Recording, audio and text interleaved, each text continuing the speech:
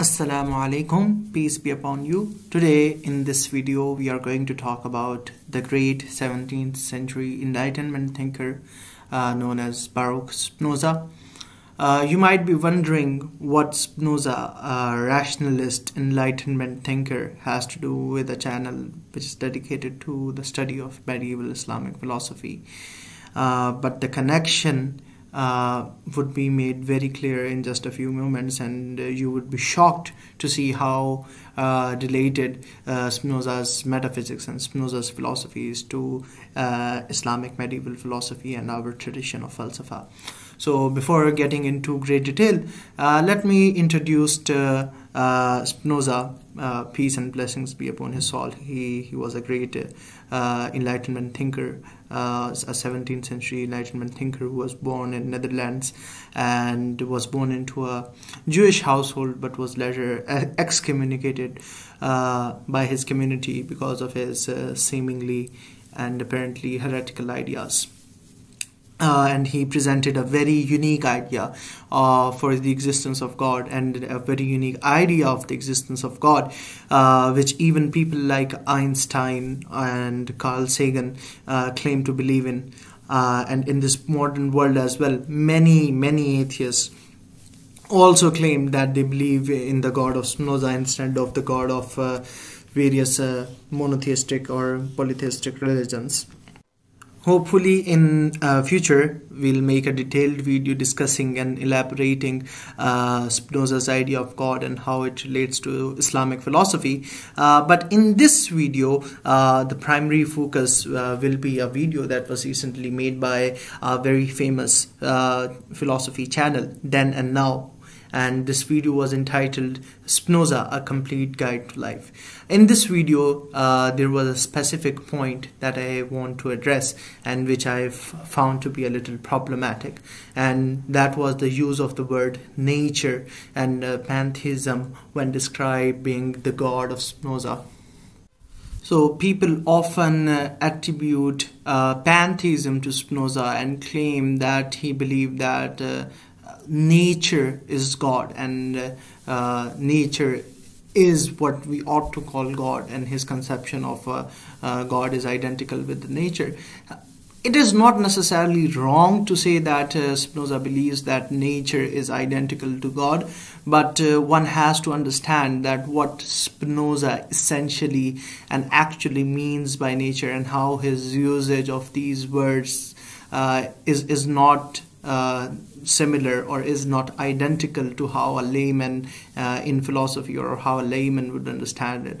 So in this video, which Then and Now made, they put a great emphasis on how Spinoza believes that everything is interconnected and how one thing is sustaining another thing, which is essentially correct. But I think they put a lot of focus on how Spinoza's idea of God is identical to the nature and is not essentially something that transcends this material universe in a way, which I clearly think Spinoza does not believe in. Spinoza believes in such a God which in a sense does transcend the material universe and does transcend the composition of the material universe. And this is the point which people often ignore whenever they are talking about Spinoza. So in this short video, we will just review a relevant section from the Then and Now video, and I'll try to analyze it and break it down and present some references from the books of Spinoza, primarily ethics as well,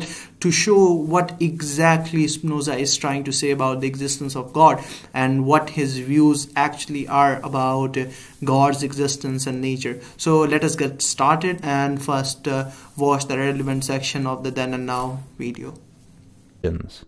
By substance, I understand what is in itself and is conceived through itself, i.e., that whose concept doesn't have to be formed out of the concept of something else. So let's take a leaf. Is it a substance? Well, it's only a substance if it's in itself, if it's independent, if it's conceived through itself, if it doesn't have to be formed out of something else. But of course, it does. it's dependent on the branch and the tree. So is the tree a substance? Well, no, because it's formed out of the soil, the air, and the birds that disperse its seeds. A substance should be an independent thing, yet thinking through this thought experiment, everything is in some sense determined, dependent, an extension of things outside of it. So if we're defining substances strictly, it turns out there's only one: nature.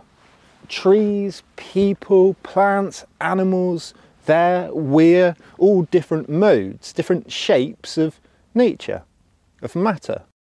Yeah, as you can see, the host uses the word matter, that we all are modes of matter, and this is essentially the point where Spinoza would disagree. Spinoza doesn't necessarily believe that we are all modes of matter, and this is very clear if one is to even just read the first part of Spinoza's Ethics. The more appropriate word to use here, and which should have been used, and which Spinoza himself uses in his Ethics, is existence. We all are modes of existence, not of matter. There could be some immaterial existence as well that are not material, but they could still be modes of matter, and they could still be conceived through something else which is apart from matter. So first of all, we have to understand what Spinoza essentially means by substance, and the definition substance and mode. So, and the definition was given in the start of this video as well, and I can just show it to you as well. Spinoza, by substance, he means on the very first page of the Ethics, that substance is that which can be conceived through another. He says, by substance I mean that which is in itself and conceived through itself. In other words, that of which a conception can be formed independently of any other conception. So for Spinoza, a substance is something that can be conceived independently, that can be thought of as independent apart from everything else. That is a substance. And then he has a mode. A mode is that which is conceived only through a substance. He says, by mode, I mean the modifications, the affections of substance, or that which exists in and is conceived through something other than itself. For example, if I tell you, just to give a very rough example, because nothing can be a substance apart from existence itself, but if I am to give an example, then think of a triangle, right? A triangle in its very own nature is something that is composite, right? So you cannot think of a triangle, right, without thinking of a line, without thinking of angles, without thinking of tree, right? So a triangle, by its very own definition, is a mode, and it's a mode of something which is even more fundamental, which is even more basic, and that is angle, and that is a line. So for Spinoza, a thing is either conceived in itself, or it is conceived through something else because of something else. If that thing is conceived in itself, then it is a substance. And if it is conceived through something else because of something else, then it is a mode. And anything that is composite by definition can be conceived through its parts, and its existence is its very own existence, is the existence of its parts, right? So for Spinoza, obviously he would not agree that matter is a substance, because matter, obviously, because it is composite by nature, by movement, it is a composition of potentiality and actuality. It is a composite, it has a limitation, and obviously Spinoza does not believe that the substance can have any kind of limitation. It can have any form of shape or size, because for Spinoza the substance is eternal and it is infinite and it is absolutely independent. So to say that Spinoza believes that matter is the substance or universe is God is absolutely wrong. This is not what Spinoza believes in. And if we are to read his ethics and his definition of God, he clearly puts it out. He says that by God I mean a being absolutely infinite, that is a substance consisting of infinite attributes, of which each expresses eternal and infinite essentiality. Explanation: I say absolutely infinite, not finite after its kind. For a thing infinite only after its kind, infinite attributes may be denied to it, but that which is absolutely infinite contains in its essence whatever expresses reality and involves no negation. So what he's trying to say is that God is identical to the reality of existence, to the very being, to the very reality of existence, to what we even mean by existence at the first place. And this is exactly identical to the ideas of people, Islamic existentialists like Mulla Sadra or Ibn Arabi. This is exactly what they are saying, that God is identical to the reality of existence, to haqiqatul wujud. So even though then and now is a very good channel, but I think at this point they are trying to portray as if Spinoza is a pantheist, or Spinoza believes that the universe is God, or Spinoza believes that matter is God. But that is not the case. Spinoza believes that existence qua existence, existence in its own reality, is God, and it is what we ought to call God, and whatever takes us to the perfection of existence, coexistence, is good, and whatever takes us away from it is bad. So let us watch the rest of the video and then I'll present some concluding thoughts as well. Spinoza saw nature as God. In fact, he usually wrote God or nature. They're one and the same thing. Why is this? Well, he thought of it like this. God is meant to be this infinite, all-powerful, omnipresent, omniscient lawmaker and lawgiver. But if that's the case, he can't be outside of nature.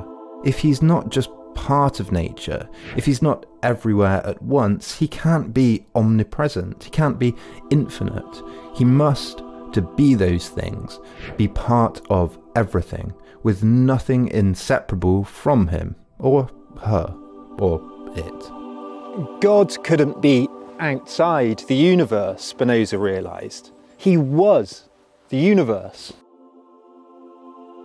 The ultimate laws were gravity, mathematics, the laws of physics, of cause and effect. So God, knowing all, seeing all, controlling all, had to not just be part of those laws, but actually be those laws, as if they were an extension of itself. Today, this is called pantheism. As you can see that this is a great and gross misrepresentation of Spinoza's arguments.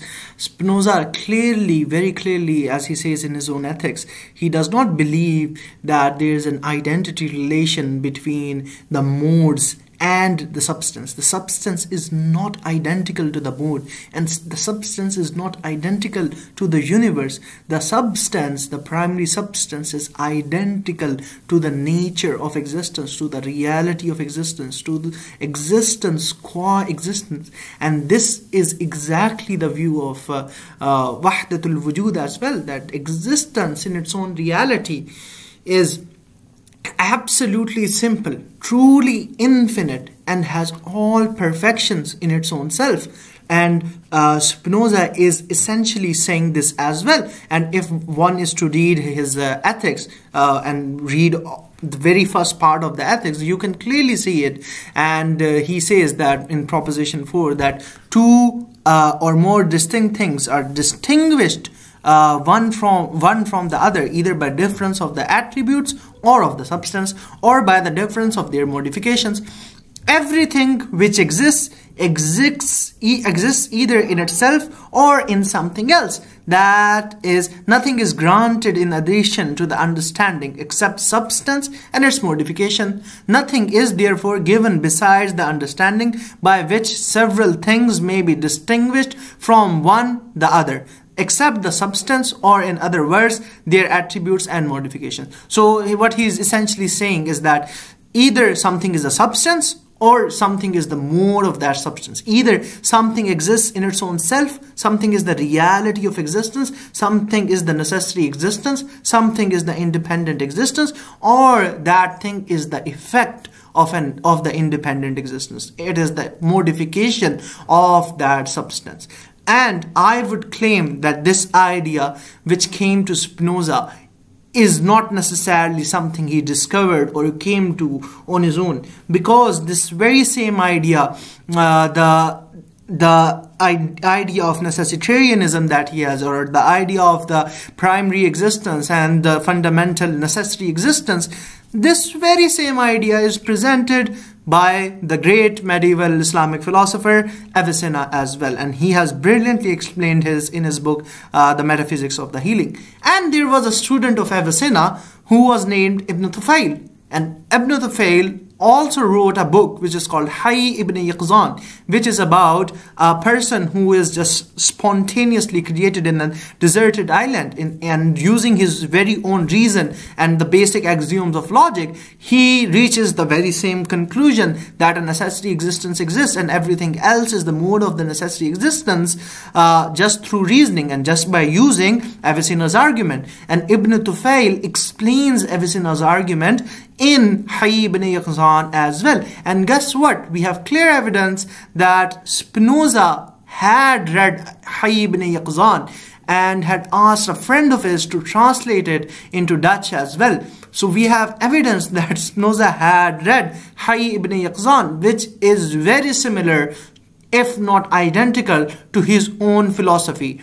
So I think we have a clear case of at least an inspiration from Islamic medieval philosophy, and we can see that how fundamentally Islamic medieval philosophy and the thought of Avicenna and our other thinkers has affected Spinoza, and how he came to these very same conclusions as well. And New York Times and The Guardian both have written articles on this as well, on the great influence of Islamic philosophers. And I think that this is something which is not studied or thought about in the Western academia, and people often present it to be the case that as if Spinoza's God is fundamentally different from the God of Islam. But no, that is not the case. For majority of Muslims, especially the elite of the Muslims,